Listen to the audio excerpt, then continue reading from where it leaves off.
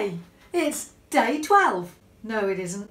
It's the 12th of March on 2019 and it's day 26 of GHV Airfield Savers.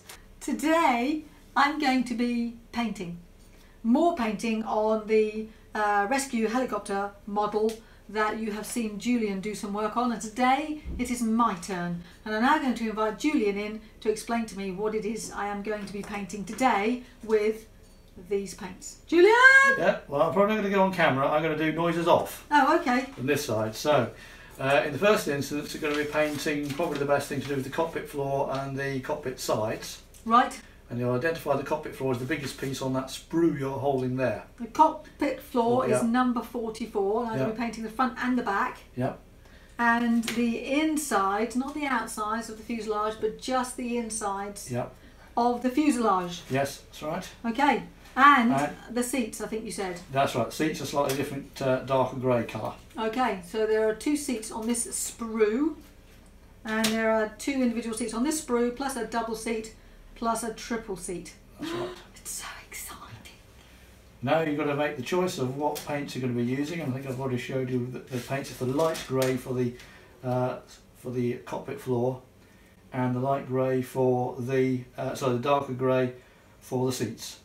Okay, so the seats will come next. First of all, I will select a paintbrush. Yep, that's really up to you. Remember, they've got paintbrushes hanging above you as well, and paintbrushes to the side of you on the desk.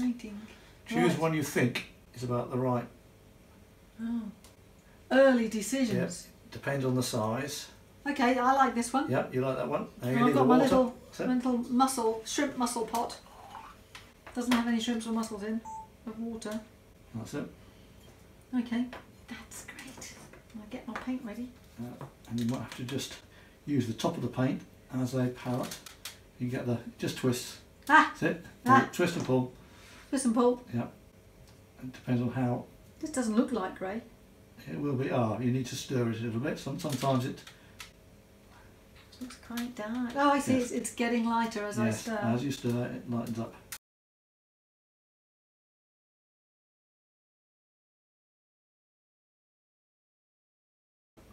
And then just, there goes. I'm not nervous.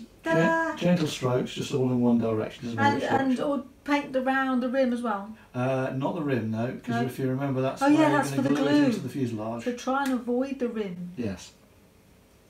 Any point where you're going to attach the plastic into another piece of plastic, if you have less paint on that, it's better. Right, I remember you now. I remember you did that.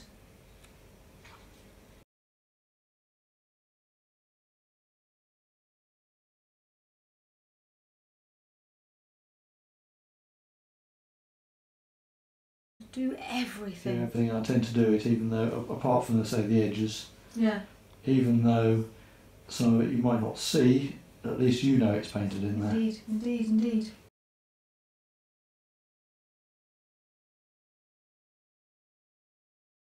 Next stage. They've dried. Yep. It will dry. Matte paint dries pretty quickly. It's the gloss paint that doesn't.